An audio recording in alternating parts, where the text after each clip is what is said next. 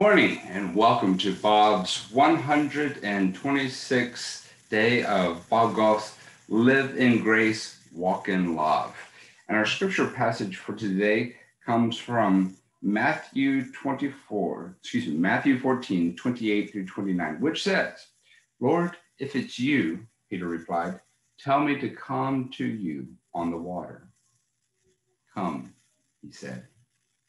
And Bob writes, "A quick boat ride away from our lodge in Canada, there's a hidden cove with a magnificent waterfall. Hardly anyone knows about it.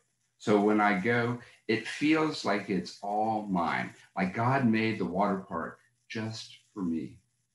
My friend Don and I made a trip to the cove years ago.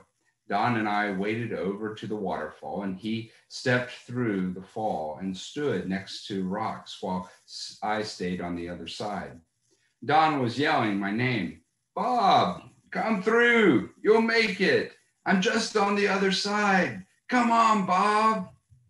I could barely hear him as the water crashed between us, but his voice was an invitation that demanded a response. It wasn't mere agreement he was looking for. It was actually me taking a step forward.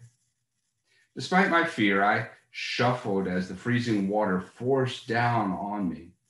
It felt like a long way, but it really wasn't. After a few steps, I joined Don on the other side. It was the best version of a baptism you can imagine. Looking out toward the cove from behind the waterfall, I understood a little better about the time Jesus walked on water and invited Peter to join him. Jesus wasn't looking for agreement of affirmation that this would be a great idea for someone else to do. Jesus wanted Peter to take this step. Sometimes God asks us to step out or through. We don't know what we'll see until we go through the deluge. It's scary to step out into the unknown, but it's also where we find Jesus. And wherever we find Jesus, we find life. Fear calls out our doubts. God calls out our names. When you hear Jesus calling your name, there's only one way to respond. Take a step. And the question Bob asks is, what's your next step? What's been holding you back? Let us close with prayer. Gracious and loving Lord, we give you thanks for calling our names, for the promise that you are always with us no matter what. Even when we can't see you, but we can hear your calling us. We know that you are there with us.